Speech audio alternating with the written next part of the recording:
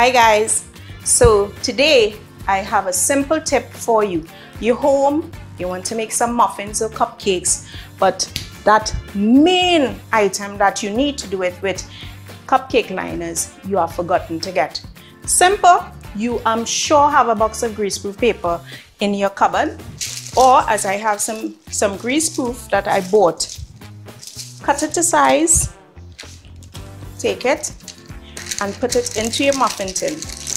Now what you can do is pleat it all around, and you know those fancy cupcake liners that you see all over the place? That is what you're going to get. Once you put your stuff in there, it is going to sit and you're going to bake it perfect, like if you had a muffin cup in your cupboard sitting waiting for you.